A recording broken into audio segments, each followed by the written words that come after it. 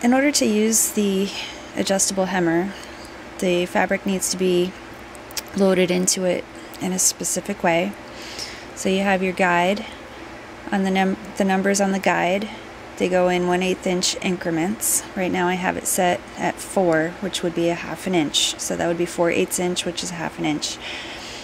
I have my fabric, and I'm going to sort of get that fold started so that I don't have to finagle it so much once it's in the unit.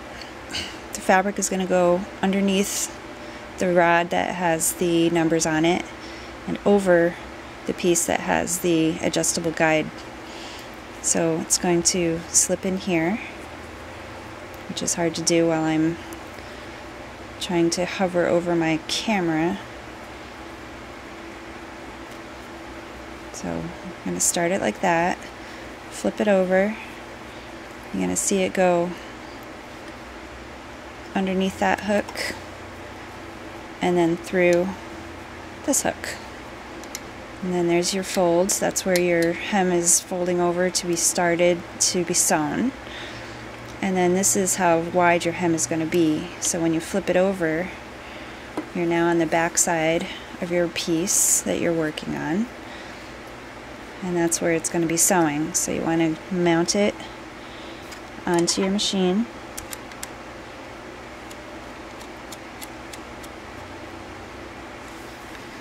Make sure everything's nice and firm. And then we're going to go ahead and, I didn't put my thread through the hole, but kind of pull it to the back. Press your foot down, hold your threads, and you can start to sew. Go slowly.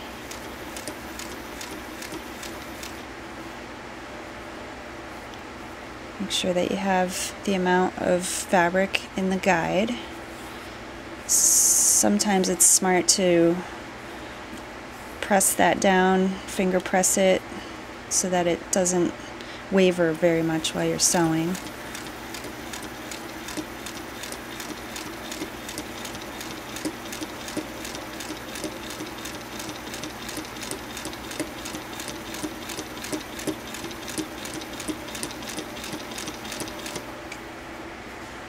Bring your needle all the way up.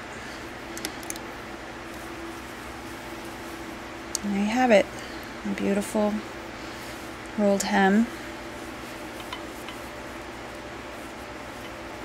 Looks beautiful on the front and on the back. All thanks to this little piece of equipment. It's genius.